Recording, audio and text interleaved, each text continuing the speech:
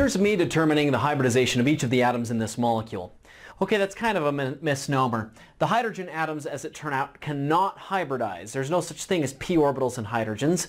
So you're not going to get any type of sp3, sp2, sp hybridization with the hydrogen. So really all we can look at are the carbons and the oxygens. Let's take a look at each one.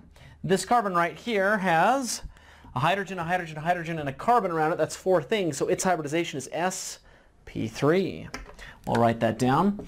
This carbon right here has a carbon, and an oxygen around it. That is three things. So it is sp2.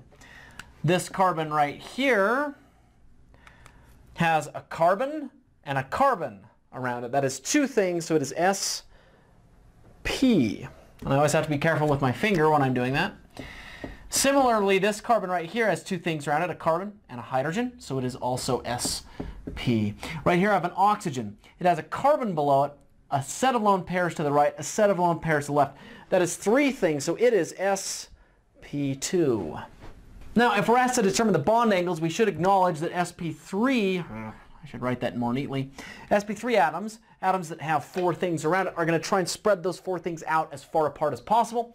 Even though you might look at the way it's drawn on paper and say, that looks like a 90-degree bond angle, please, for the love of all that is holy, don't make that mistake. It's not a 90-degree bond angle. We just drew it that way on paper because with paper, the board, two-dimensional world. In real life, we're dealing in 3D.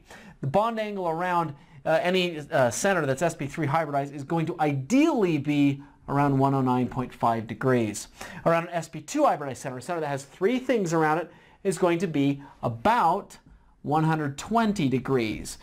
And then same thing is going to be up here. 120 degree bond angles between each of the things, each of that is this carbon, each of these sets of lone pairs around that oxygen. Now, for reasons I've discussed elsewhere, the lone pairs take up a little bit more room, so the angle between each of these lone pairs and these groups is going to be a little bit bigger. The angle down here is actually going to be a little bit smaller than 120. But all I'm asking you is for a rough about.